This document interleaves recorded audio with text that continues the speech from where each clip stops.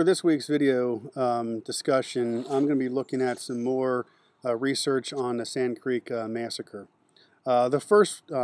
article we're looking at is entitled The Arapaho and Cheyenne Perspectives, written by Loretta Fowler for an article in the American Indian Quarterly in 2015. She uses a whole lot of primary sources, letters from Thomas Fitzpatrick, an Indian agent, trapper, guide, explorer, George Dent, who is part Indian, and then White Antelope, who was an Indian leader, and then and others. She also looks at the National Archives and researches records of the Bureau of Indian Affairs, and she has herself done extensive research on the Arapaho people. Fowler's conclusion of Sand Creek was what she says it was a result of a series of moves by the Native Americans, and then as well as the armies and settlers not seeking peaceful coexistence. It's a very well written piece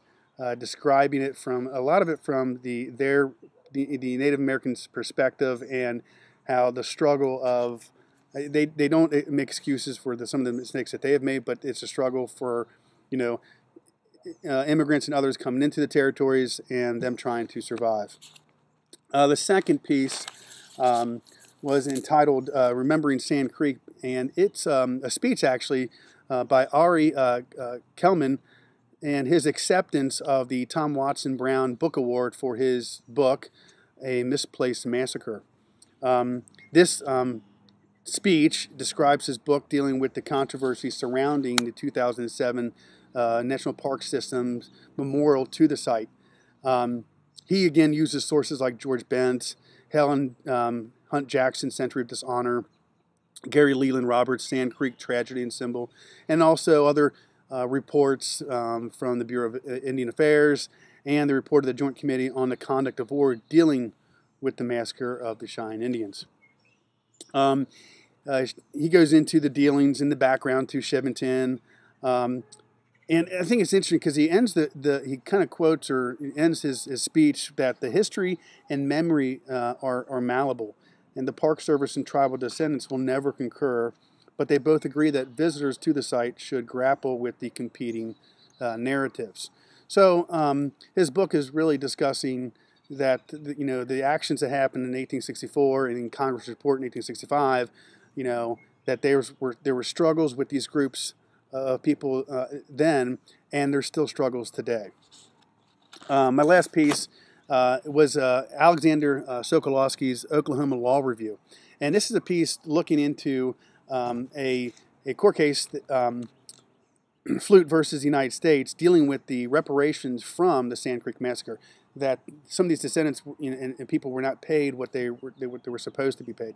And it looks at, Sokolowski looks at several treaties, such as the Treaty of Fort Wise, the Treaty of Little Arkansas,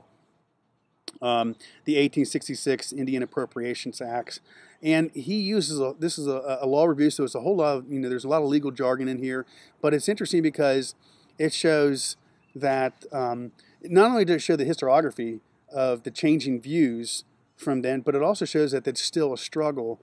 for a lot of Native Americans today. And his review basically concludes or suggests that if they took a different approach, that the plaintiff might have found a more favorable result. Basically, the 10th Circuit in this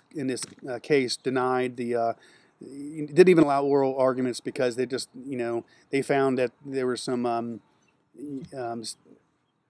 that the relationship, what they called a trust relationship between the United States and the Native American group in this case wasn't there, and that basically allowing United States sovereignty to say we can't sue us. But he suggests that if they went a different way with their case, they may have found oral arguments and gotten a better result. I think law reviews are actually pretty good sources to look at because it gets into a lot of history and decisions, and it kind of shows sometimes the different ways that the courts are looking at history. In any case, have a great week. Bye.